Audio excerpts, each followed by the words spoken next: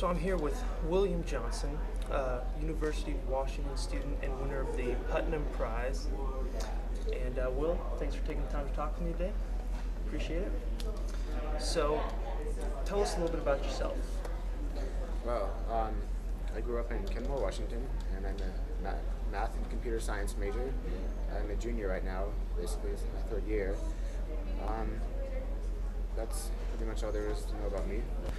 When I was in high school, I participated in these math competitions that were run by the American Math Competitions people.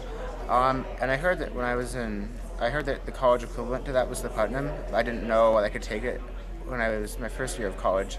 In my second year, I had a math class, and they talked about, on the first day, they had a sign saying, if you want to participate in that, then you can go to these meetings. So I went to them and took that test, which is the competition, and I did pretty well and got sixth place on it last year.